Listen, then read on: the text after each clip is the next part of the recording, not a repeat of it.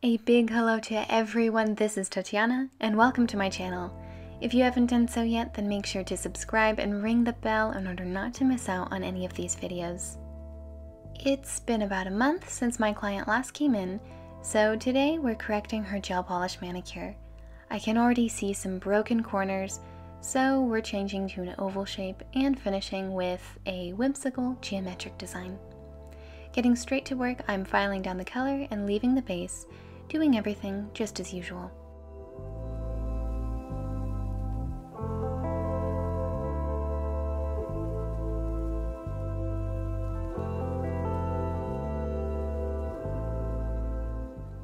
After using the nail drill, I'm buffing up the nail and proceeding to filing the nail down into its new form.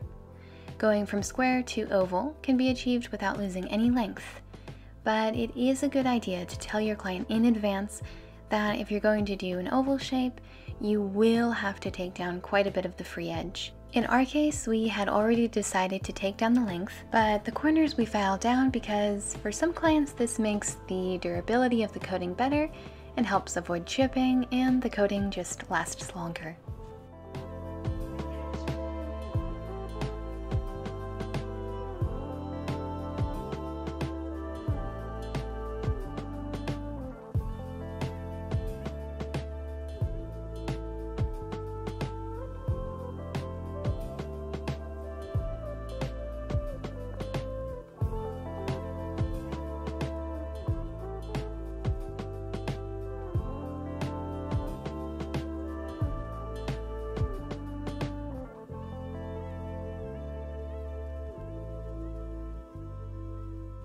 Today we're doing a combination manicure with the help of one drill bit and some small scissors. We're starting off by working with moist hands and cuticles. Doing this step here with the nail drill would be really difficult.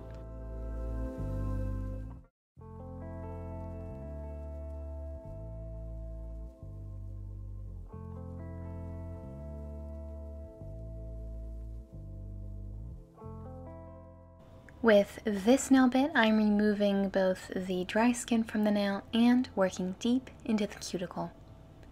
The cuticle is really dry now and is tacky to the nail, even though my client's hands are moist.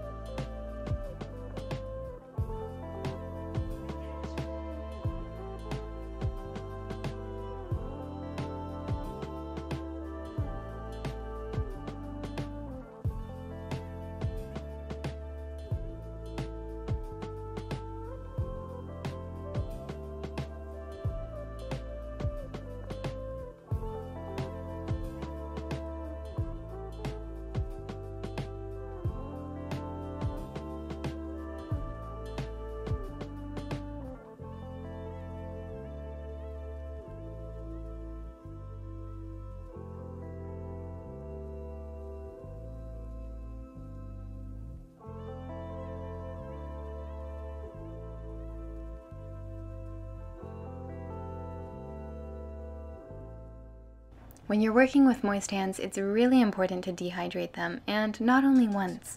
You really want to have the nails themselves nice and dry, otherwise you'll be dealing with lifting.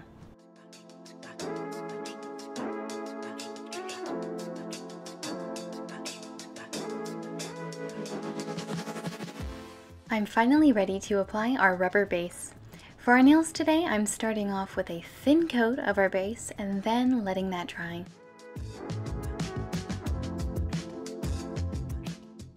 I'm super happy with the consistency of this base. It's not too liquid, so it doesn't run off to the sides. It doesn't cause me any problems, and it works beautifully.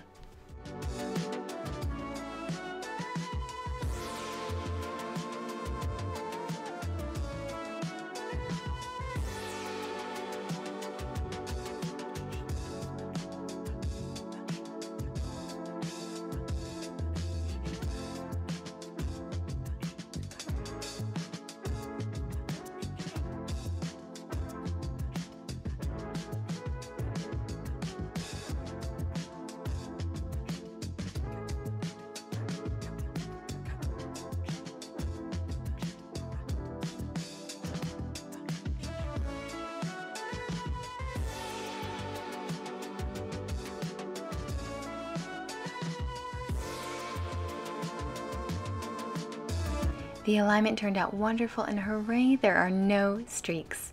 These camouflages work great, they're semi-transparent, and they look fantastic.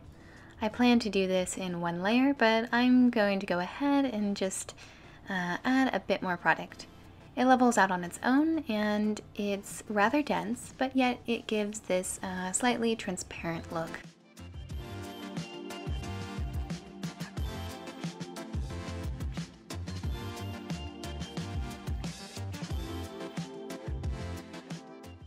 For today's design, we'll be using some beautiful colors.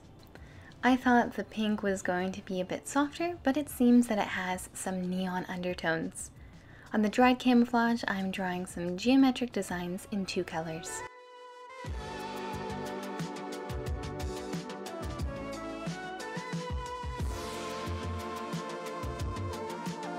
In order for it to look brighter and just add some more contrast, I've also decided to add some black and white details.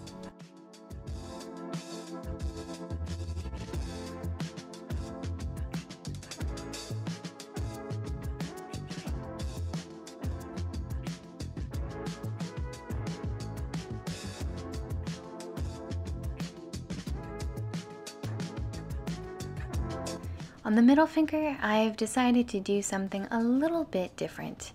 I'm going to make that background white and then add just a black outline for our shapes. Of course, we're sticking to that geometric style, and then I'll go in and add some color.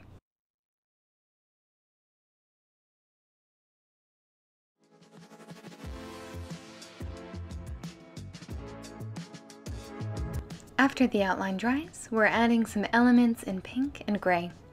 This combination of colors really impressed me, and I think everyone is going to love it.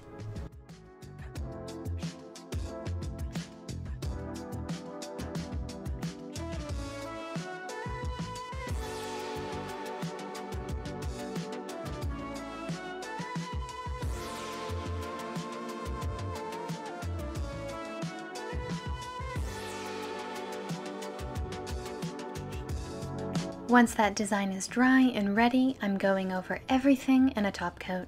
And for this, I chose a matte.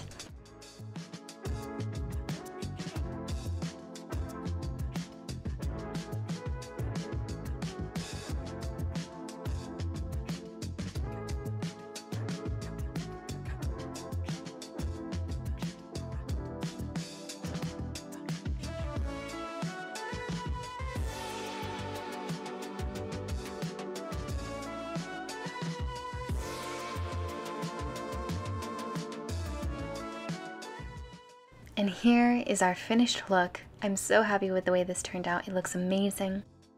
And on the right hand, we decided to add a little bit of contrast and leave that in just a gray. I think this looks beautiful.